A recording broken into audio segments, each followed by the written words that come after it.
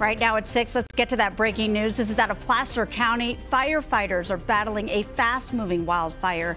Giving you a live look at the scene right now. You can't see much going on right now, but fire officials say that fire is at 350 acres. Forward progress, though, is stopped right now. The fire burning near Amoruso Way and Sunset Boulevard near Pleasant Grove.